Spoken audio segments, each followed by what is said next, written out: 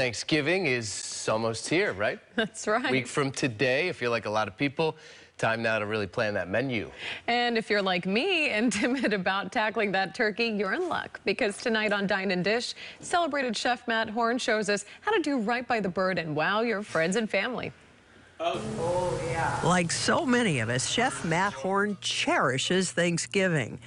And he'd like to share some treasured family recipes on how to prepare the star of the show, the turkey. So it is definitely the star. So you want to do right by it. You want to make sure that it's cooked correctly. You want to have that beautiful brown color on it, but you also want to maintain the moisture in it. Nobody wants a dry turkey. The chef and pitmaster ought to know he runs Cowbird Restaurant in Oakland, as well as Horn Barbecue here. That's what it's about. No shortcuts or any corners taken.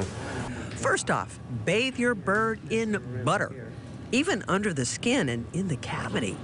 Next, rub in the rub. Really rub.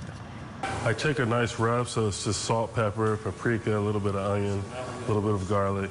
Keep it very simple. It's kind of similar to what we do here in the restaurant. So we're going to take the bird and we're going to place it on the smoker.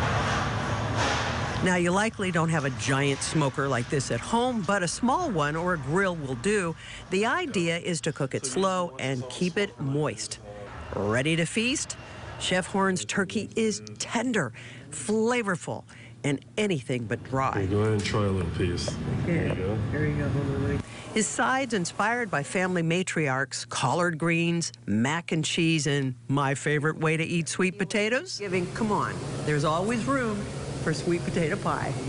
And as Chef Horn likes to say, the most important ingredient at your next feast. Food definitely is love, but it's also being thankful for the things that we have. In Oakland, Vicki Liviakis, KRON 4 News.